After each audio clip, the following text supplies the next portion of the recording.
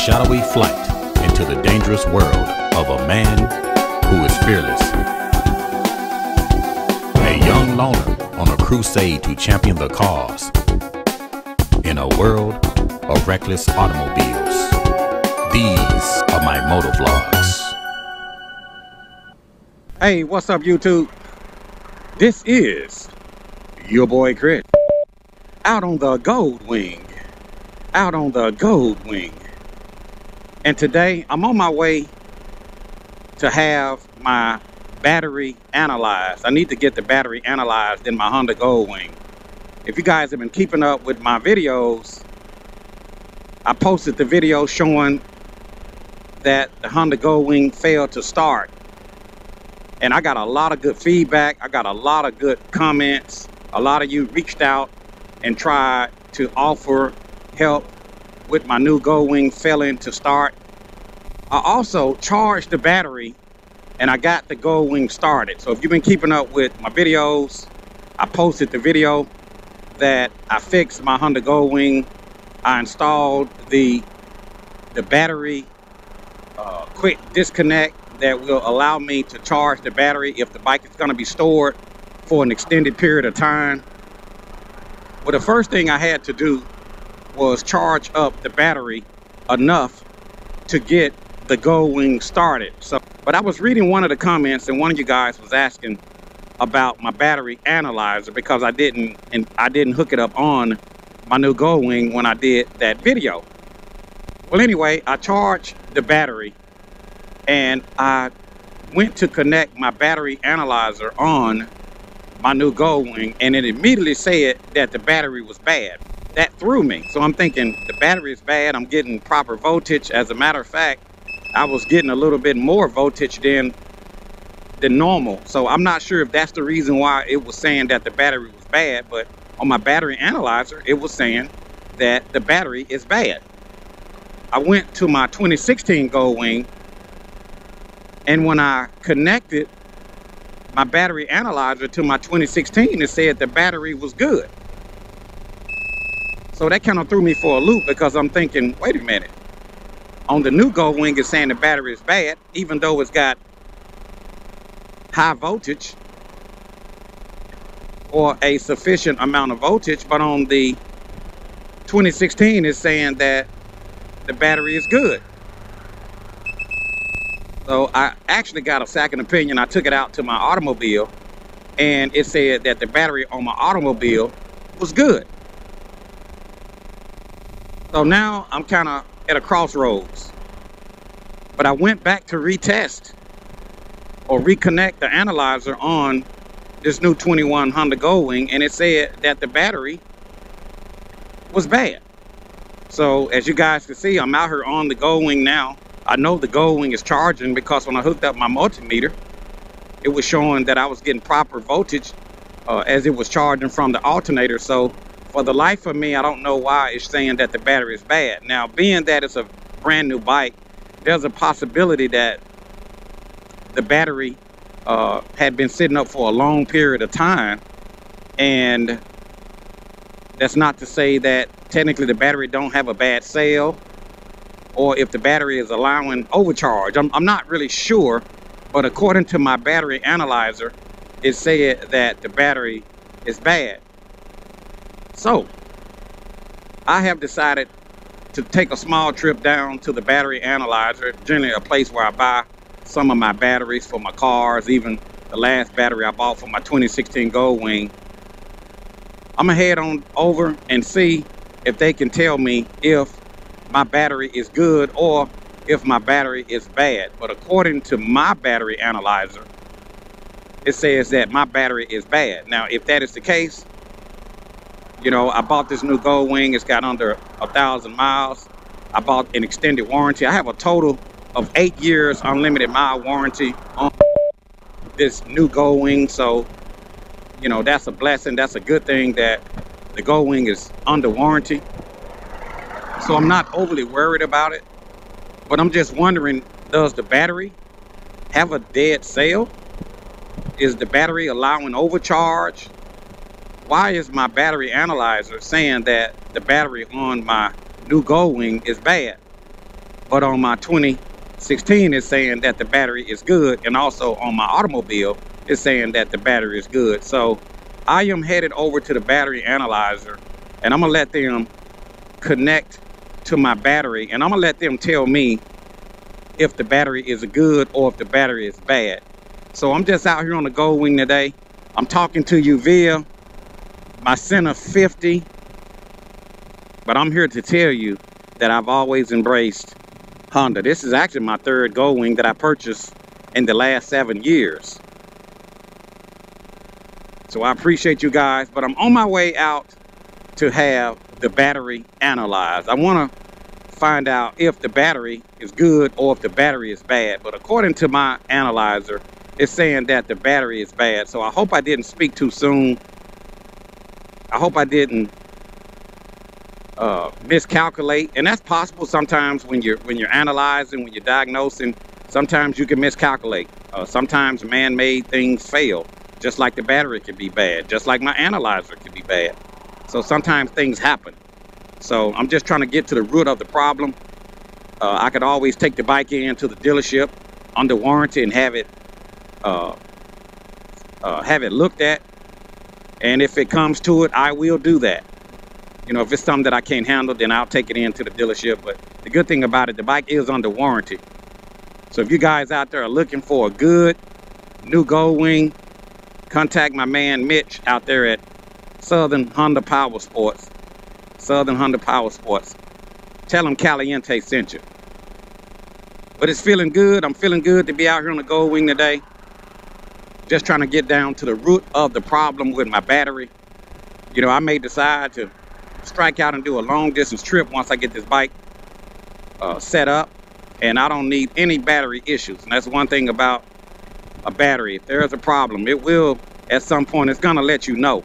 So there's a possibility that I could have a dead cell, or it's just a possibility that the battery could be overcharging, or there's a possibility that my analyzer could be bad.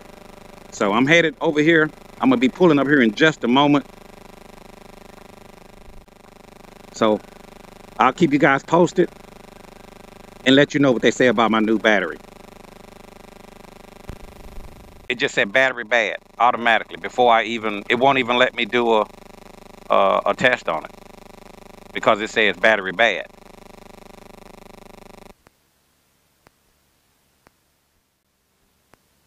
You said 433 what, cranking amps?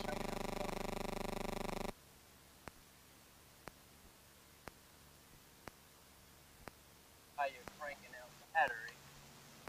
Like I said, use the I wonder why my analyzer is saying bad. It's showing bad on that battery, but it's showing good on my other bike. It's showing good on my car. It's showing good on my other motorcycle, but when I hook it on here, it instantly just started beeping and saying bad. Instantly.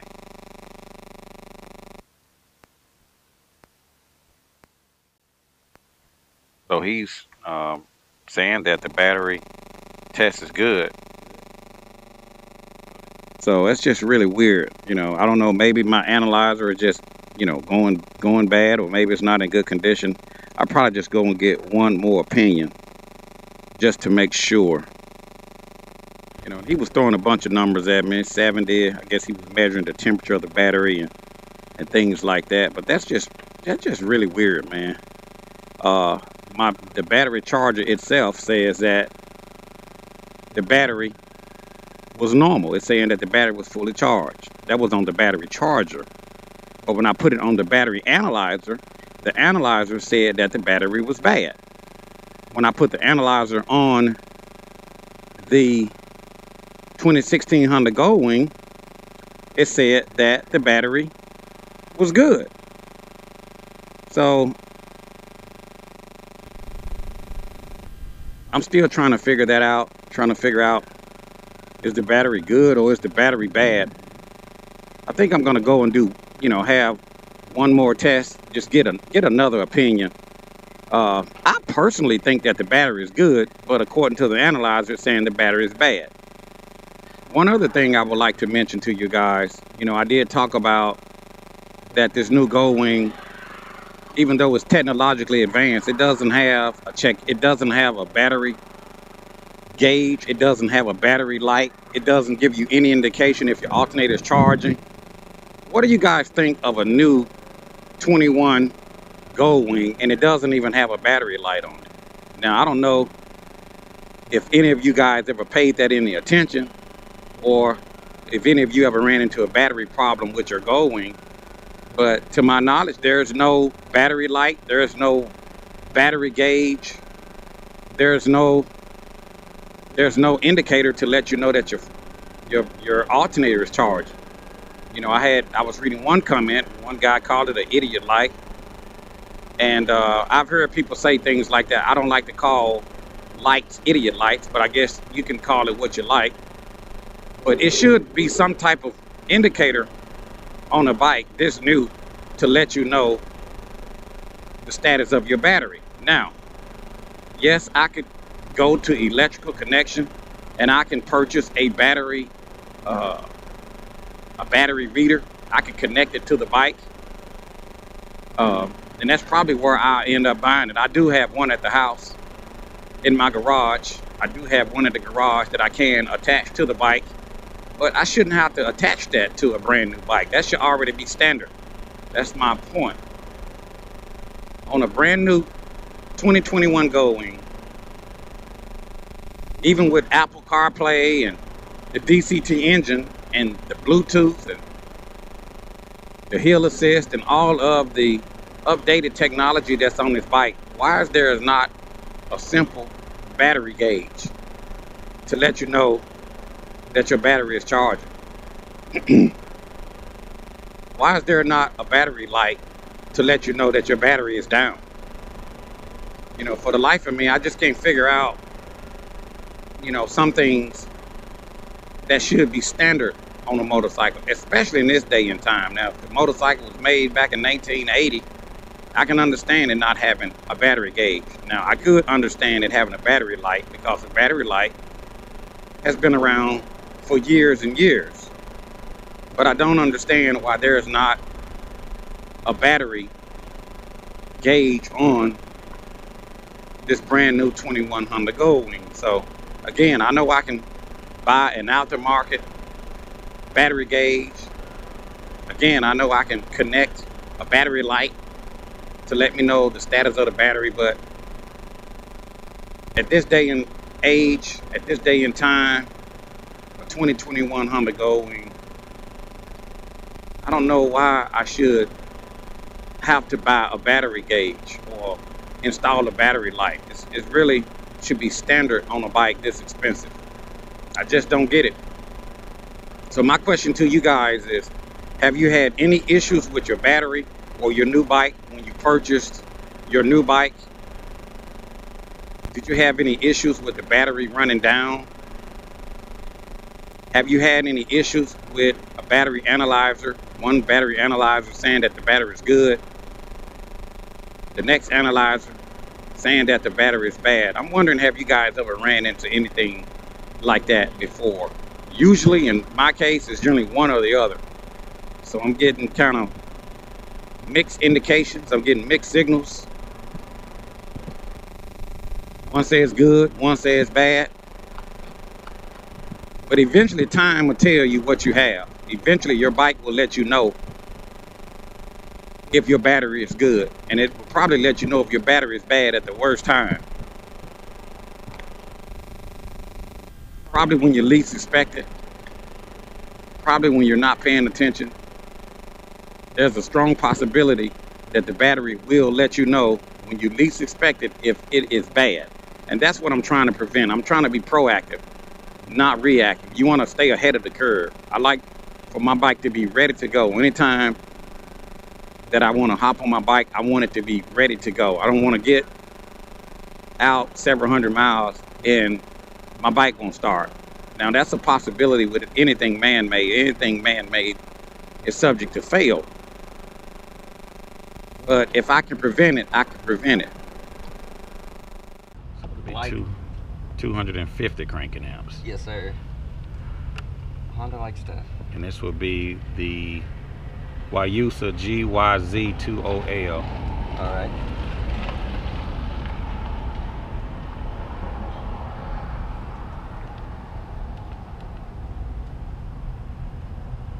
Yeah, still showing A-okay. It's got 13.25 volts, and it's showing it's still great.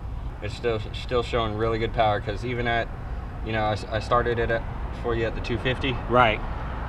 It's gonna read that max, and it's gonna show what it can start at. Okay. Which is 486. Okay. So you're still copacetic. You're good. Okay.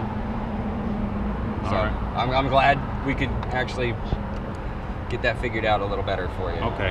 So All yeah, right. you're still good. Okay, I appreciate it. Yes, sir. All right, thank you, Not a man. Thanks. problem. All right. Okay, I made it back to the Caliente garage, and I'm gonna do one last test on my digital battery tester. I don't know if this battery tester is faulty. You know, it probably was made overseas, probably made in China. Who knows? But I'm gonna connect it again and see if I'm still gonna get the bad battery. I'm gonna connect it again and see if I'm still getting that bad battery indication on the light.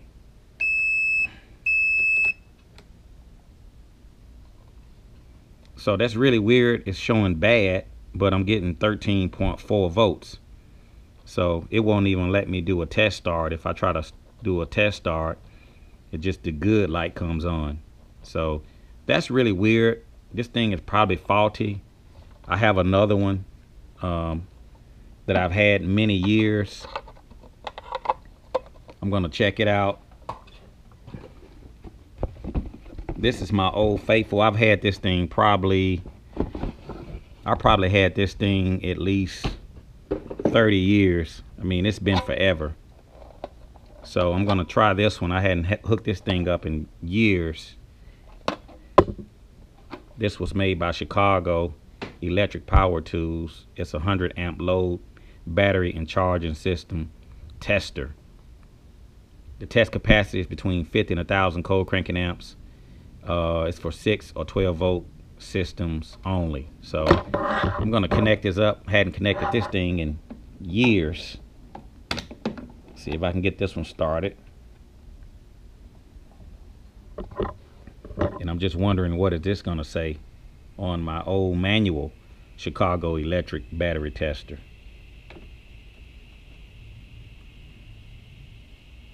So as you can see, it's showing between 12 and 14 volts. Matter of fact, 13, a little bit past 13. Now down here it says test procedure, connect the clamps to the battery terminals, press load switch after 10 seconds, read the meter with the load on. So I'm going to press the load button.